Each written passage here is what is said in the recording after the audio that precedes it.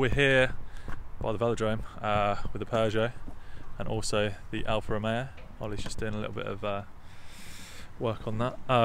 But today's video is about what's been going on with the Peugeot, a little update on things that have been done to it so far. Cosmetic, not really any interior yet, mainly mechanical stuff really. But yeah, it's actually nice and clean today. It's looking quite nice, sitting quite nice. So yeah, enjoy the vid, and don't forget to like, comment, subscribe if you enjoy.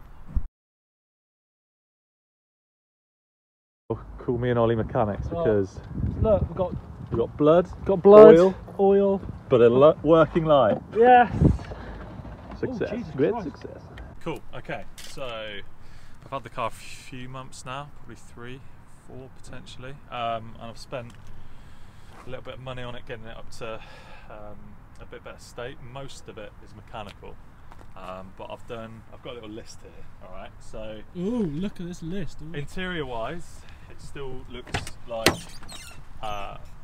it looks really good, other than the seats basically. But I need to get a quote for them to be retrimmed.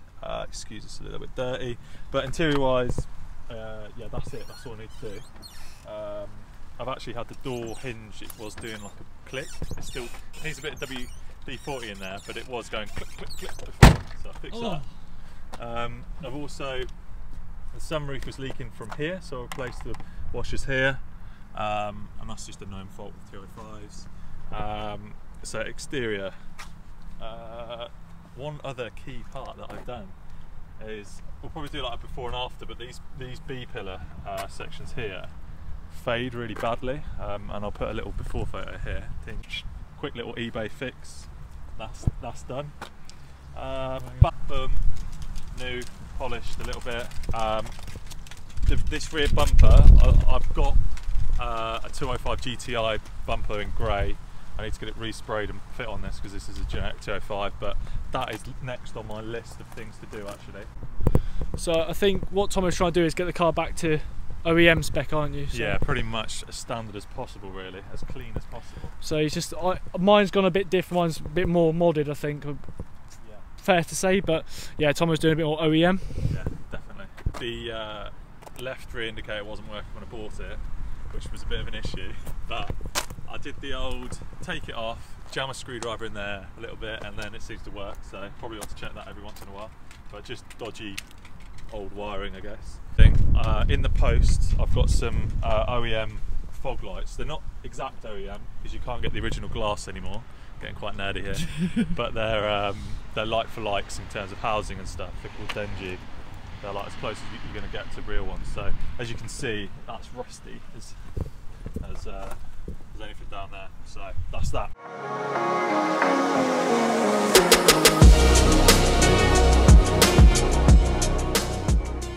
So I've actually had 4 new tyres on it. Michelin Pilot Sport 3s are they? So have a look. Which I think are probably the best you can get for it. It's quite grippy actually, it's quite fun. It's so chuckable, isn't it? Yeah, it's chuckable. I've had new timing belt, water pump.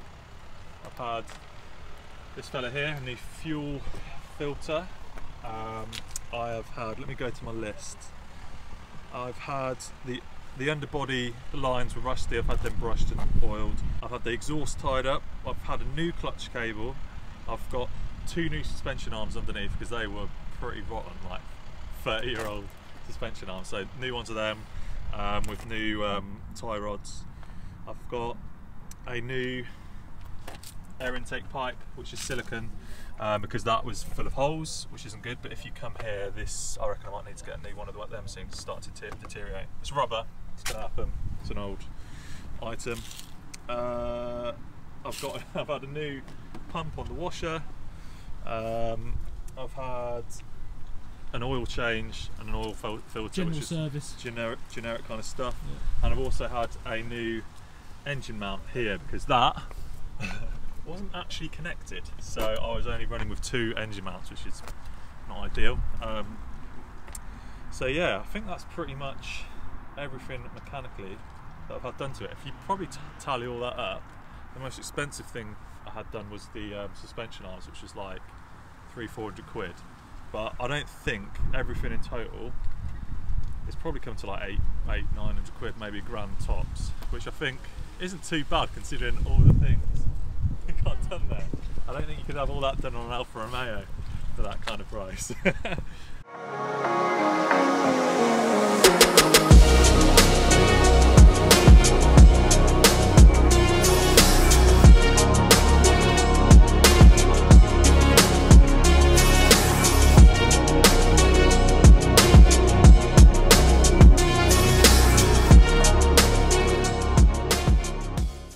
Cool, so I've got a fair few bits that I want to keep doing to it. One of the main issues at the minute is that on a cold start it's a bit lumpy and you have to give it some revs before it warms up a tiny bit, so maybe only for like 20 seconds if that, but I think I know what it is. It's a SAD valve, some air, something, I don't know. All the forms are really good for 205s, but I think I might either get that out, clean it up and try again.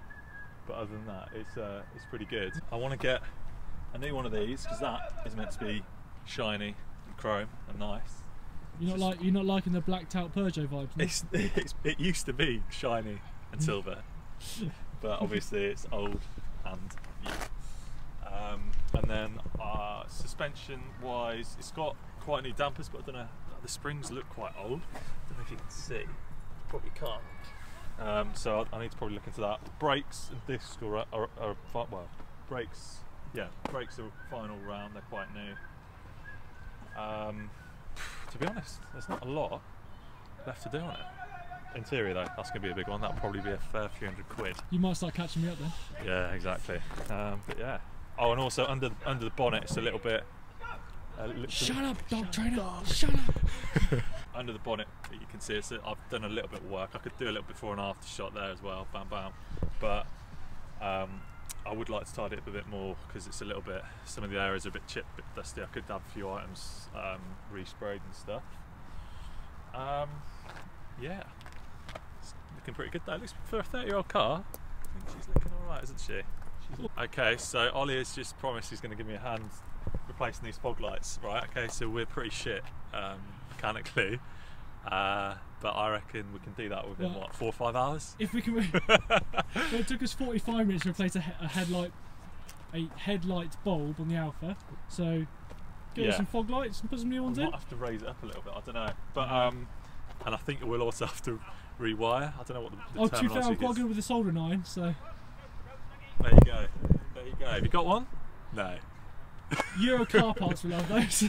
I'll tell you what, that is a blessing. What we'll do is we'll do a little time lapse. We'll set up a camera and we'll do a little time lapse of when we're. So that's the next video anyway. Or we could do it at the end of this one. We'll see. We'll see. We'll see. We'll see. All right.